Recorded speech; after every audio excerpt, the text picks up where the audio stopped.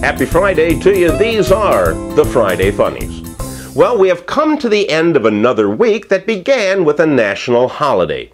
Martin Luther King Day was on Monday, so if you didn't work on Monday, today probably feels like Thursday. But in fact, it's Friday, January 20th. And if you're like me, you're wondering, gosh, I wonder what else happened on this day in history. Well, on January 20th, 1930, The Lone Ranger was broadcast for the very first time on radio. On January 20th, 1964, the album Meet the Beatles was released in the United States for the first time. And on January 20th, 2012, the crown of the world's most delusional idiot was passed from Charlie Sheen to Captain Francesco Schettino. As you know by now, Captain Schettino, that name, by the way, is Italian for Little Shet. Anyhow, this is the guy who wrecked the cruise ship Costa Concordia. Then he abandoned the ship. Then he said that, oh no, I didn't abandon, I tripped and fell into the lifeboat and I couldn't get out.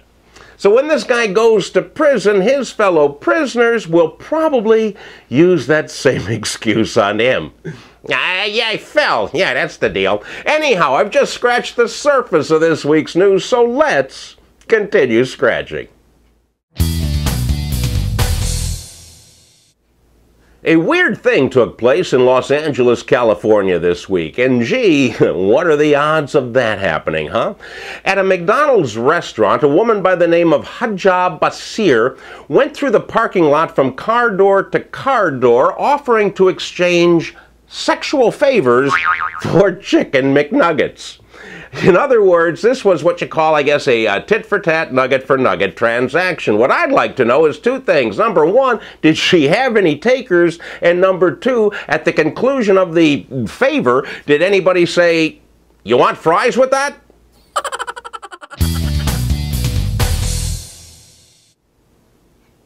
George DeGrazio of Fort Collins, Colorado, was missing for 5 days, but he was finally located in the men's room at the Fort Collins Theater. Unfortunately, he was dead at the time. Apparently, Mr. DeGrazio went into the theater restroom and had a heart attack while sitting on the hopper. He was finally discovered 5 days later when an employee walked into the men's room and said, "Whoo-hoo, what died in here?"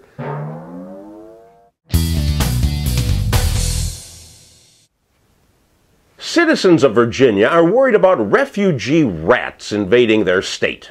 Now, they don't currently have a rat problem in Virginia, but they do in neighboring Washington, D.C. And in Washington, D.C., they also have a law that prohibits the killing of rats. Apparently, this is an attempt to protect lawyers and lobbyists and members of Congress. According to the law, the rats have to be captured live and relocated. And since Virginia is conveniently located right across the Potomac River, they look like the likely dumping ground. So Virginia citizens have returned to their Minuteman roots and are readying the militia to guard the border. Sentries have been posted and they will yell, "The vermin are coming! The vermin are coming!" at the first sight of rats. Of course, this may cause some confusion during the upcoming election. This story may make you squiggle just a little bit. In Onslow County, North Carolina, Michael Leon Ward was arrested after a traffic violation when police found drugs in his car. After a thorough search, he was taken to jail, but what police didn't know is that Ward had a .38 caliber revolver concealed in his butt. Actually, they said in his rectum. Okay, now this gun has a 4-inch barrel and it's about 10 inches long overall. Here's a graphic to illustrate. This is a rectum. This is a .38 revolver. Now, while those dimensions sink in, I'll let you squirm about in your chair a little bit. When asked why he did such a thing, Ward told them, "Well, I have a concealed carry permit, but I ain't got no holster."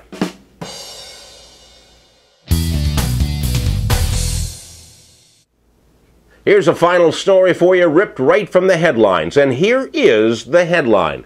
At the Cairo, Egypt International Airport, officials confiscated 420 pounds of frozen cow brains smuggled in from Sudan. I don't have a punchline for this story, but I'd like to hear yours. So if you've got a punchline, please send it to me. Prizes for the winners. That's all I have for you this week. Thanks for joining me on the Friday Funnies. Please send these to all of your friends because, you know, we're in the middle of a presidential primary and goodness knows we all need a good laugh. I'll see you next week.